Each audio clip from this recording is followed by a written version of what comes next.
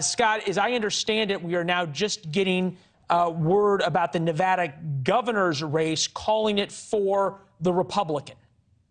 Yes, Lombardo. Sorry, that's why I was looking down at my phone right now. We just got a brand new vote tally out of Clark County, and it is enough for us to project Joe Lombardo. Still not enough in that Senate race. We're gonna need a little bit more out of Washoe to see if Laxalt or Cortez Masto is going to be able to pull it off. All right, so if we take a look at the race boards in terms of how this looks, Georgia's obviously in a runoff. You've got Arizona and Nevada Senate. You got to win 2 of the 3. Either the Democrats win 2 of the 3, Republicans win 2 of the 3. That is control of the U.S. Senate.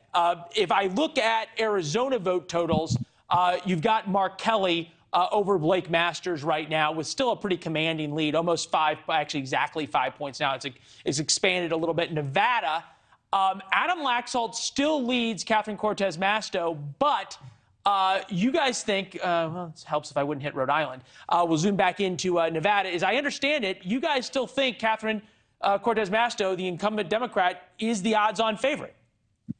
Yeah, right now she's got a slight lead. I would rather be her than I would be Laxalt right now, just given the outstanding ballots, the makeup of the outstanding ballots, and how we think they're going to break. But this is Nevada and Arizona. Every time they do a no vote drop, it brings some new surprises. But right now, I would give it a slight edge to Cortez Masto. Okay, so Washoe County right now in Washoe County, it's dead even between the two of them.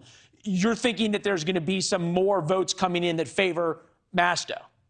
That's the expectation, but we're not going to call it till we see it. We expect Washoe County to release a whole new vote tally tonight. We hope it'll be enough for us to make a conclusive call on this.